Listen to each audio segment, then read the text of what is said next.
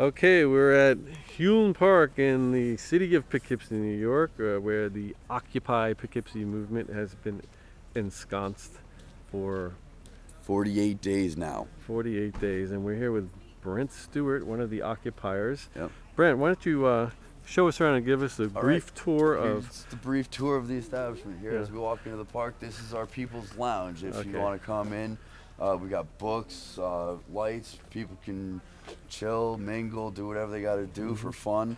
Coming on through, this is our general sleeping tent.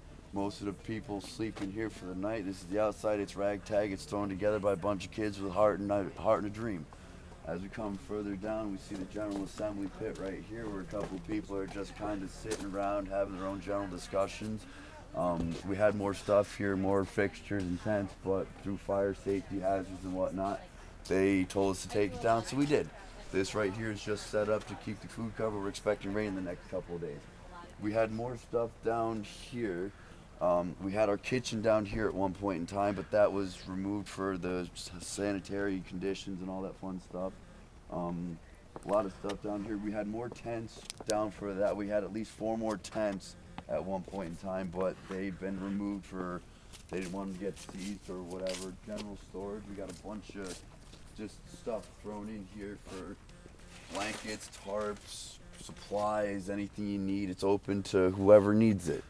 And it's just, sitting in there. We don't lock it up. It's just chilling.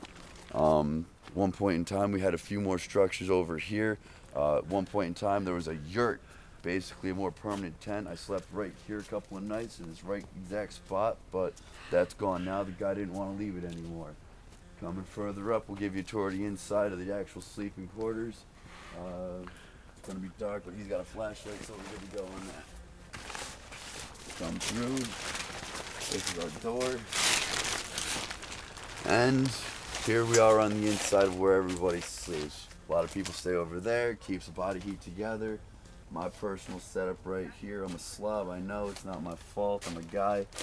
And everybody just kind of sits. When they gotta sleep, they sleep. Blankets are over here. If you gotta fish something out, put it together. Do what you gotta do. We got plenty of room for anybody that wants to stay.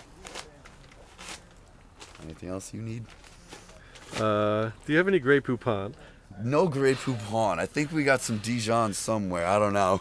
We'll look for it. It's in storage, maybe.